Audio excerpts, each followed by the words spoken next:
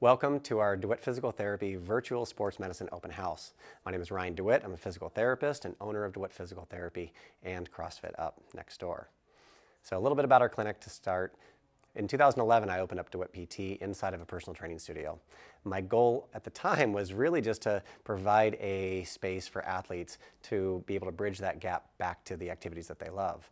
As a athlete, as a former competitive athlete in like the high school realms, but also somebody that just found myself transitioning into CrossFit and surfing and snowboarding and these other activities, I really felt like there just wasn't a great resource in town to blend both return to sport, sports in general, especially in the fitness community, and manual therapy, of which I had a ton of experience and training in. So DeWitt Physical Therapy was born. Being inside the gym setting gave me a really good inside look about how movement works. And with that, learning how to better program an athlete's progression from, say, injury through that middle phase and into that late phase rehab. And really what I'm talking about in this virtual open house is how we go from those early phases, but we finish all the way through. And that's what I found is most PT was kind of taking people here, but their return to sport demands were really up here. And there wasn't really a lot of either information or just any progression towards returning people back up at that high level or checking that box to make sure that they were. So with that, I decided to try to create a space where we could take all that knowledge of strength and conditioning with like a CSCS background and all of our PT background, mix it with the PT and the manual therapy that we were doing in the early phases and be able to transition somebody all the way back up. But most importantly is also test them. So our return to sport testing is one of the things that we are known for the most and one thing that we're gonna highlight in this video. So when we start thinking about sports medicine, it's not just like the really cool stuff up at the high end, there's definitely that. It's about giving people a really good foundational base, good range of motion, good muscle activation, good movement patterns. That's like phase one, right? Oh, and don't screw it up. Yeah, we got that. Don't worry. Then it's about making them stronger through reinforcing those movement patterns using whatever tools we have at our disposal. So we have weights. We have tools like blood flow restriction training. We actually have 2 units. We're the only PT clinic in Santa Cruz that utilizes that. We also use the NeuFit Neubie, which you'll learn more about here in a little bit, which is a direct current electrical stim machine. So we can do really targeted strengthening with that Neubie. So we can, just like with the BFR, we can do lower load, lower intensity, but the muscles are going to get the benefit of doing higher intensity while we're still being safe with the tissues that are healing. So that's important. But then being able to go through that mid phase, and then we can get into the plyos, then we can get into the agility work, then we can go into like the heavier lifting, the explosiveness, the power development. We can go into all of that. And again, that big crescendo is going to be that return to sport testing. This is where we're going to know where are they. Not just based on timeline, not just based on our overall experience, which is all important, but based on research. So we use the move to perform return to sport criteria, which includes a FMS, a Y balance for either upper or lower quarter based on obviously what kind of surgery they had. And then if it's lower quarter, we're going to do a single hop, triple hop, and a triple crossover hop. And we're going to put all of that into a report and be able to give that report not only to the athlete, but also to our referring physicians. And now this is super important because there's cut points, and these guys are really smart, these move to perform guys. They have it so that there are cut points based on age, gender, level, and sport. So we can really take a look at where that athlete is, what sport they play, how old they are, and their gender, and go through and see what their relative risk of injury or re-injury would be.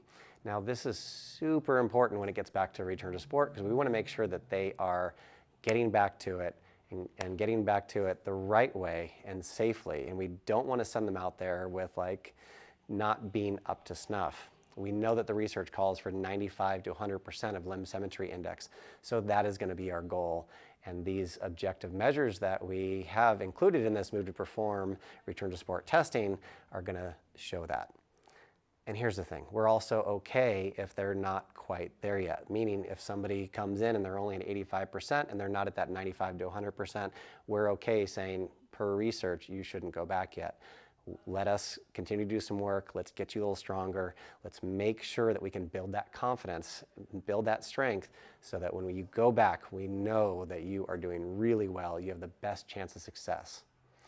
I think that's really important in athletes of all levels, but especially these youth athletes.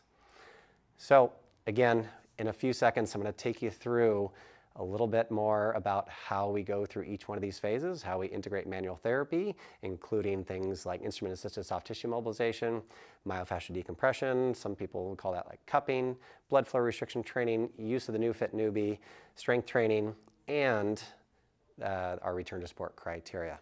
Go ahead, stay tuned, enjoy the video, and we'll wrap it up here at the end.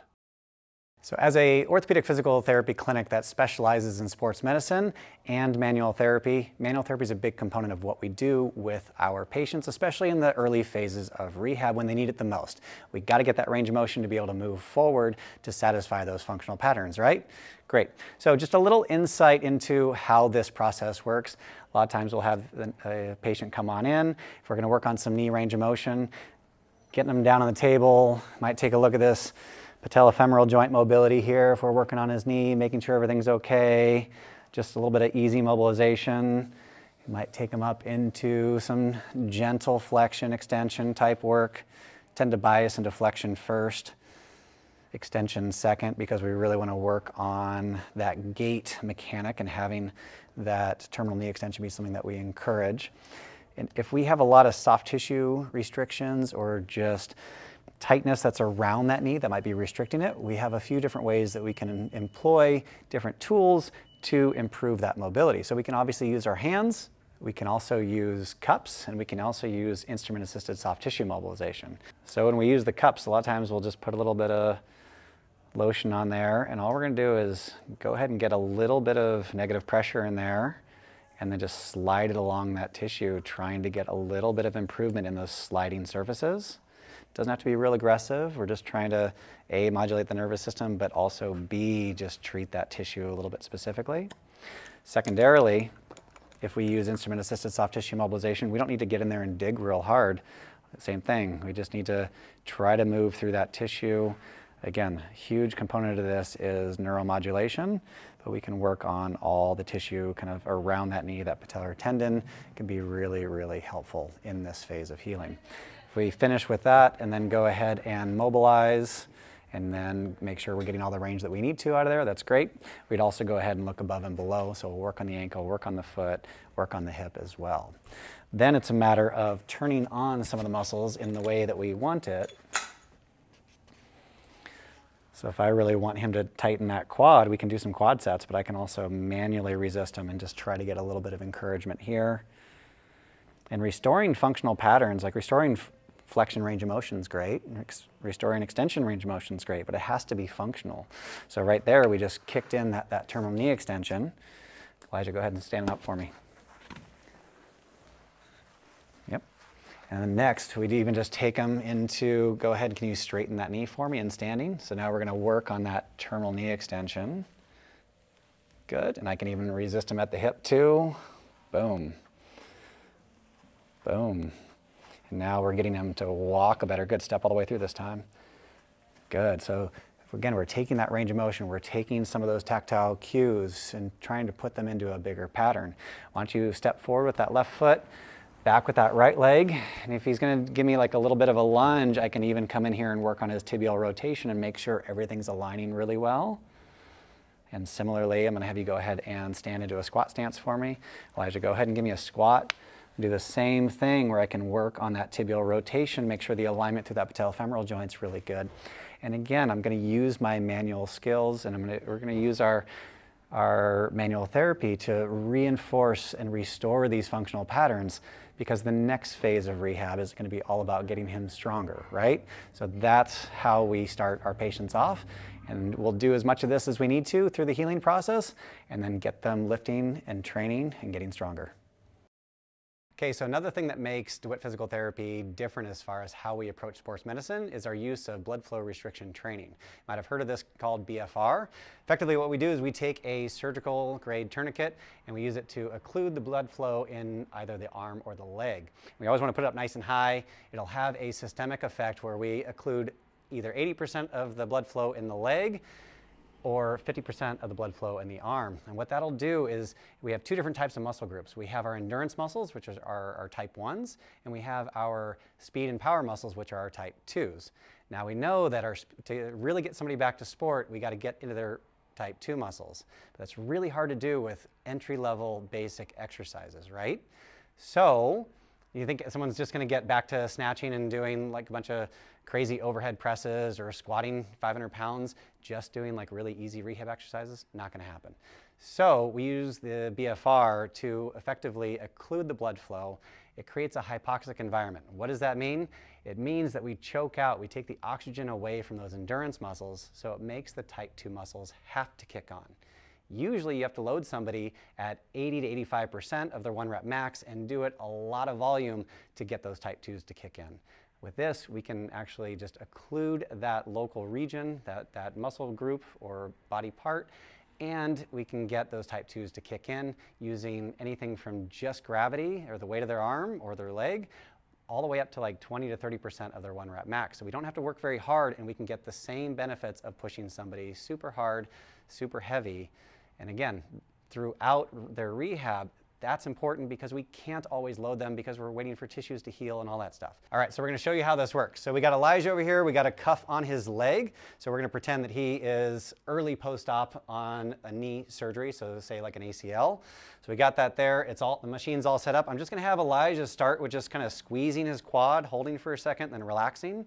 And then I'm going to have him progress into doing like a straight leg raise. For Justin here, we got a cuff up on his arm. We're going to pretend that he's got a shoulder injury or even like a post-op shoulder that we can exercise, but we can't really load just yet. I'm going to have him start with just some sideline external rotation. And while these exercises look really easy, normally if I had them do it, we would never get into those type 2 muscles because they're so easy that just those endurance muscles are having to work, those type 1s. So we're not going to get into those type 2s. But when we use the cuff and we choke out those type 1s, even just doing these basic against gravity exercises, because of the effect that it has on that local musculature in that entire shoulder girdle and that entire hip and lower leg, we're kicking in those type 2 muscles and we're getting a strong rehabilitation effect out of it. Okay, let's progress this. Let's go to the next phase of rehab. I'm going to have Justin just add some weight. So now we can load him, and let's say he's getting pretty darn strong. I'm going to give him a small weight and have him do BFR with that weight. That weight is going to feel 10 times heavier within a few reps, which is great. Make those muscles really burn and fatigue, which is what's going to help them grow. It's going to give the neurologic response that we want. It's going to give like the growth hormone response that we want. We're going to build muscle, build strength, all the cool stuff. For Elijah, we're going to come on over here. We're going to, again, this kind of middle phase of rehab. I'm going to put him on some knee extensions just to really pump that quad up. And same thing, it doesn't have to be a lot of weight. Elijah's a strong guy, but just doing some knee extensions with that BFR, it's going to be a whole lot harder. So again, it's going to choke out those type 1s, make those type 2s have to work. Okay? All right, so this would be more like a middle phase of rehab. Let's go late phase rehab. Okay, come on off there. Justin, come on up. I'm going to have Elijah do some goblet squats here, and I'm going to have Justin do some ring rows. And Justin, you can make those ring rows as hard as you want to make them, as long as that arm's still working. Now, granted, we wouldn't do this boom, boom, boom, all three. There's a whole rep scheme and everything like that. But just want to give you guys an idea that this is something that's scalable from early rehab all the way into late phase. And this is how we build strength. This is how we build muscle size, which is super important after surgery especially, and especially ACLs. And we can use this to help push performance. We can make them work smarter. We definitely are making them work hard, but we can make them work smarter where we don't have to load them. I don't have to put 300 pounds on Elijah's back. I can give him 30 pounds, 50 pounds, and have his muscles and his body feel like it's doing a whole bunch of load. So that's really where this stuff is special. This is something that we do with so many of our patients. It even overflow into, hey, I've just had this like nagging hip thing or nagging knee thing, or maybe I got like some shoulder tendonitis, or I got some, golfers or tennis elbow. There's a lot of benefits in the tendinopathy pathologies as well, as far as how do we manage those and get people stronger. There's a lot of benefits for just kicking on more muscle and muscle fibers and more like muscle groups to try to get people as strong as we can, as quickly as we can. So we can use this all through rehab, again, starting really low down and all the way up until they finish and they're going back to sport. So part of our cutting edge approach here at DeWitt Physical Therapy to sports medicine includes using cutting edge modalities. So we use the NeuFit Neubie, which is a direct current electrical stimulation machine, which is very different than our traditional alternating current machines. And so we can use it to enhance motor unit recruitment and build functional patterns with our patients as they progress through rehab. So especially for any lower quarter injury or surgery, we know that muscle activation is huge. We want to get that quad going. We want to sink it back into that whole system to optimize function. So we're going to first start with some low-level, like kind of think post-op exercises with Elijah, and we're going to kind of demonstrate like an expedited timeline of integrated exercises as we go along. So Elijah, what we're going to do is we got a pad on his VMO and his rectus femoris, and we're going to start turning that up, and tell me when you feel something. It's twitchy. Good. I want it to be about a 6 or a 7 out of 10, so I want it to be pretty strong. Great, cool.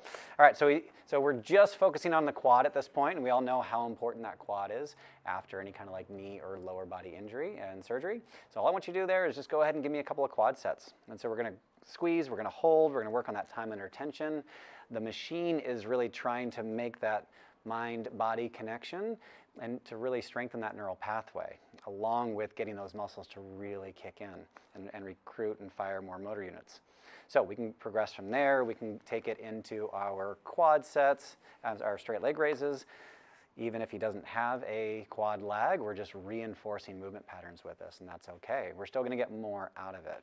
We want to think about working smarter, not just harder. Still want him to work hard, but not only smarter, or not only hard. All right, next, go ahead and put your right leg through that. So now we're going to progress him up into more of a standing, weight-bearing phase of rehab. And so I'm just going to have you do some terminal knee extensions. And actually, Elijah, while you're there, I'm going to add that posterior chain into this. So tell me when you feel something. Yeah, I kind of feel it in the glutes and hamstrings. Perfect, great. And then go ahead and tell me when it's that same like 6, 7 out of 10. That's great. Great. And so now what we've done, and this is why it's a lot different than your Russian stimulation, it's just on and he's moving, but we're also using that quad, and now we're adding in that glute and hamstring because we want it to be a force couple. We want all these movements and these muscle groups to work together to produce this functional movement. And so it's really syncing everything in, optimizing some of these movement patterns. Great, now go ahead and go into a single leg stance weight shift and then give me a march. So now we're really syncing that anterior chain and posterior chain, plus all the stimulation that he's getting through those pads is increasing his proprioceptive awareness at the same time. Great, come on out of there. Now, as we move into more of his pattern building, we can work on something as basic as an air squat, right? So go ahead, nice and slow for me. We're going to work him through as much range as is indicated. In his case, it's just for demonstration, so I'm going to have him do a full range air squat.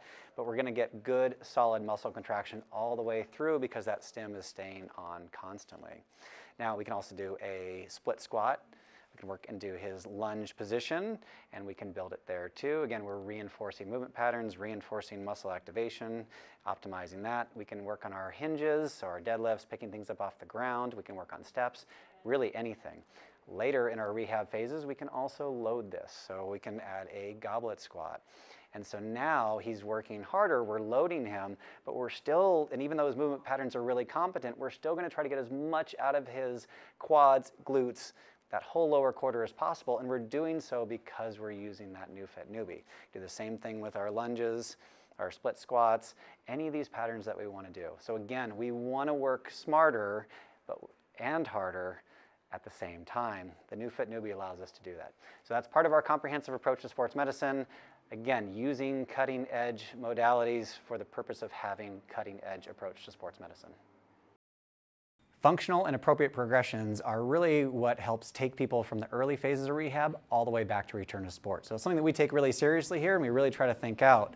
So in an earlier phase, as we get somebody like Elijah, let's say we're working on a knee or a lower body injury or surgery, we're going to start integrating some core concepts and some challenges, get the muscles firing right, connecting his core to that leg. So first we might start him here. If we're going to start to build him into a deadlift, for example, I might have him just stand here pulling on a band. It's going to kick off his core, his hip, his balance just a little bit. Next, we're going to start layering some tasks here. So I'm going to have him actually go into a hinge, into a single arm row.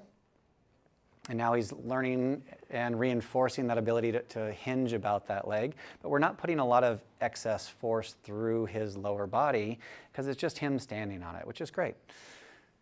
From here, once he's got that down and we can start to get him a little bit more out in the open, I can have him just work on a single leg hip hinge, for example, see how his balance is, how it's unsupported, and be able to progress him here.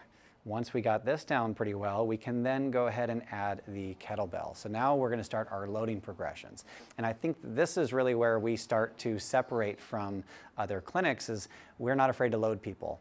We want to load them appropriately, but in order to meet the demands of their sport, they need to be strong so that they can meet those demands of their sport, right? Let's train above or get you to train so that you're above the demands of those sport even. That would be the smart way to get somebody back, truly. And once we've satisfied a little bit of light loading, we can start with our progressive loading and something like this hex bar deadlift.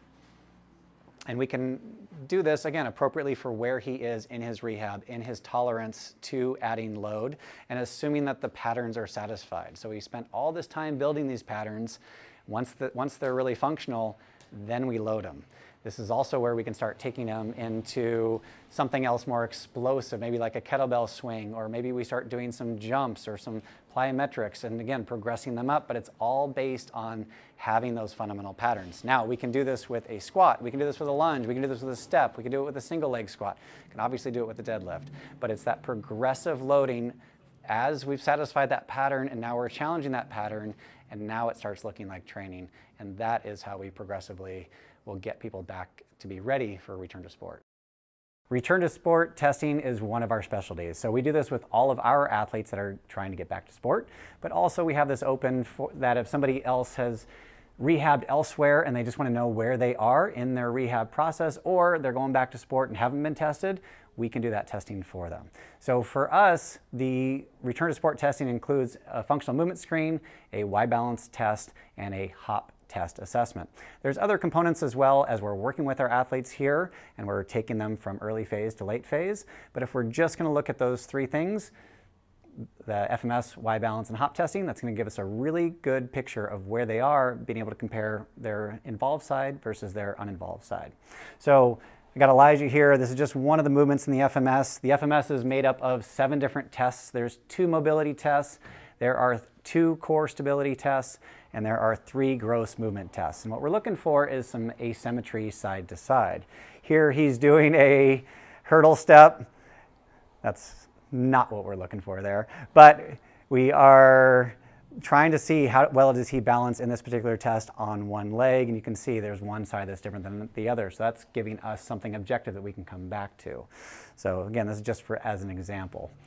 So if we come around here, this is going to be our Y balance test. I got Justin, he's going to do a lower quarter Y balance test here, and what we're going to do is see how he is able to reach into all these different directions. So we're looking at how stable is he on one leg, how much balance does he have, how does he control himself through space, and we're really going to look from a very micro standpoint. We're looking in 0.5 centimeter differences. So this is a very sensitive test, very specific test. The FMS is a little bit more broad. We can really start to drill down here. Now that's for the lower body. For the upper body, we can do a similar test where we're going to compare one shoulder to the other. So if he were to get down into a plank position, we're going to see how he feels reaching into all 3 directions. And so we're really checking out the stability of that shoulder. So whether that's a rotator cuff repair, a slap repair, even just, hey, I've had some weakness on this side, how do you compare side to side? We can really test them and find out. The third part is going to be our hop testing. So I got Elijah here. He's going to do a hop test. He's going to go out on one leg as far as you can go. Boom! Nice. Why don't you go ahead and compare that to the other side for me, Elijah? Again, this is all very abbreviated. Boom. All right, so that's his single hop test. We would also do a triple hop test and a triple crossover hop test. But what we're looking for all of these, we're looking for no asymmetries on the FMS. We're looking for very close, so as much we call it limb symmetry index as possible on the Y balance, and same thing for the hop test. We really want to see you, get an A. And really we want to see you get like an A+. So we want 95% or better. And really, if we can get you to 100%, then we know that you are operating on your involved or your rehab side just as well as on your uninvolved side. And that is super important because we know that the #1 risk of injury is previous injury. So if we can try to mitigate that as much as possible, that's going to be huge. Now, the other cool part is we have a program that's called Move to Perform. And so we can take all that data and put it into Move to Perform, and we can even see here, and Move to Perform is super cool because it's based on age, gender, level, and sport. So if we want to take a high school female soccer player and compare her to other high school female soccer players, we can do that. If I want to take other 40-plus-year-old CrossFit athletes, I can compare myself to those people. But we can go ahead and put that in here. We can put our FMS, we can put our lower quarter Y balance test, and we can put any of the hop testing and have all that data in one place, and then it can even put it out onto a bell-shaped curve for that demographic. Now this is data, this is powerful, and this is something that we do with all of our return to sport testing. This gets mailed to your emailed to your doctor, and it's a report that you can take, and it's also a snapshot in time of where you are and where we need to improve. So that is return to sport testing at DeWitt Physical Therapy. Thank you so much for watching our DeWitt Physical Therapy virtual sports medicine open house. I really hope that the video gave you an insight into what it is that we do here, the level of care that we give to our patients, that we would give to your patients, and the why behind why we're doing it, to get our athletes back to sport and back to the activities that they love, and do it in the right progressive way to make sure that they have the best chance of success with that return to activity. We would love to talk with you more. We'd love to help your patients achieve their goals, whether it is directly, meaning that they would come in and see us and work with us the entire time, whether that is they start with another provider and transition to us in that mid to late phase, or even if they use us as an accessory provider as they're using somebody that is in their insurance network and then using us as a supplementary. We just want to be a resource for the athletes of Santa Cruz, the medical professionals and the orthopedic surgeons and the family medicine practitioners, and really everybody in town to know what it is that we do here and where we fit in this grand scheme of medical providers. So if there's anything that we can do to help your patients feel, move, and perform better, that's what we're here for. Please don't hesitate to reach out. We'd also like to extend an invitation that if you ever wanted to come by and do a team meetup or get together in some capacity, do a workshops, whatever it is, we would be very interested in building relationships in this town with our athletes and patients in mind. And so if you're ever interested in anything like that, please reach out. Let's set something up. Let's help this community get back to being awesome together.